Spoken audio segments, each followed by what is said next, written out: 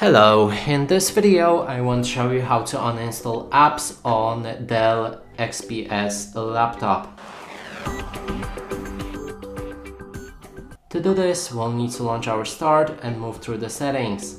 Inside we want to select Apps, then go for the Installed Apps. Inside, locate whichever app you want to uninstall. You can also search it in the pool right here. In this case, I'm gonna go for Disney Plus, so click on the three dots next to the app banner and then select uninstall and uninstall again. Then proceed with the uninstallation process if needed and your app will be removed. And that's it for this video. Hope you like it. Please consider subscribing to our channel, leave a like and a comment below.